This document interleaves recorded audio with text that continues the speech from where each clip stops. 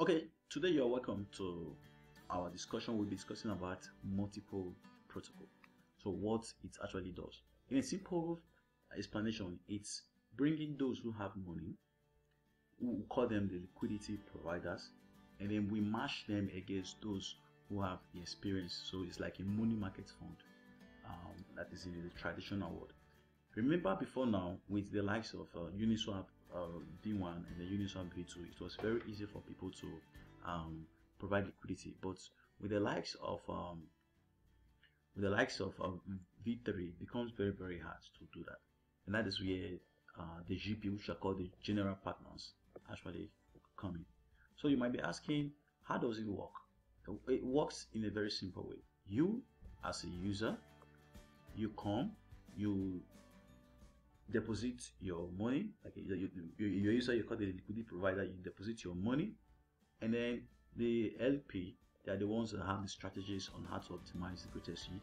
And there is something on the network called the proof of profitability that checks the GP to see if they're actually profitable. If they're not profitable, they will be removed from the system in time. And then they try to give you the best tip.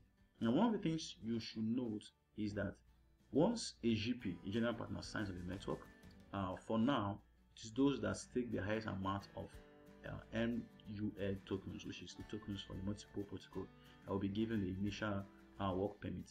And now, the work permit is what will enable them to be able to receive yield on behalf of people. Now, the work permits can be revoked. So it's based on your ability to do well. If you are doing well, your tokens should be given, more tokens should be delegated to you. I know that. So I was talking about the and then it has a dynamic stop loss system to actually help users stop the losses they have along the way. So it's something that is about to launch, and please, you can sign up, you can follow them on Twitter to get the best information. So thank you very much.